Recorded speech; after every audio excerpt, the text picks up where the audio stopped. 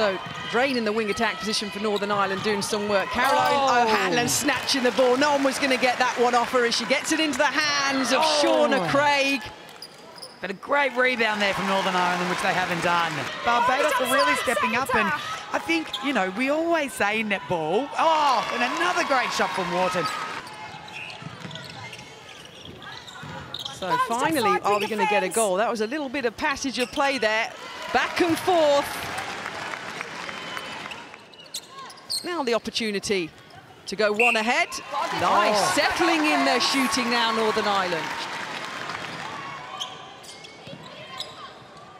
Great high ball there. O'Hanlon over the top to Armstrong. What a ball to Armstrong. That is the trust that Dan Ryan is talking about. Advantage offside centre. Oh, rattles around, but they all count. Well, the volume level of the crowd and the Northern Ireland fans, the flags are flapping.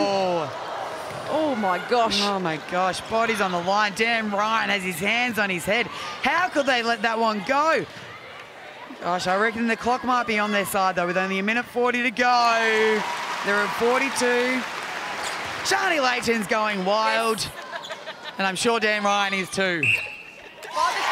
We'll do in about 45 seconds time. He's on the verge of his second win at this Netball World Cup. And Northern Ireland, in just a few seconds time, are going to get the victory over Barbados. 46-43. The fans are happy. They made a little bit of hard work of that at times, Northern Ireland, but they get their second victory.